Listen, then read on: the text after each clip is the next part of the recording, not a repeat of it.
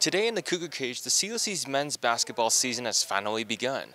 With their slam against the Cuyamaca Coyotes, this game will really set the tone and what their goals are by the end of the season.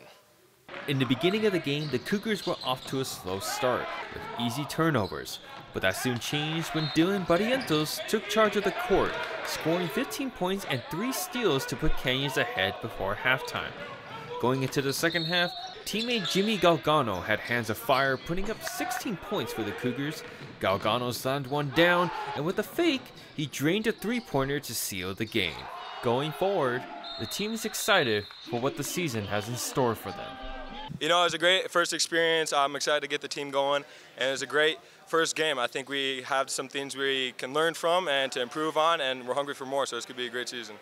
Going forward in the season, there are always going to be mistakes.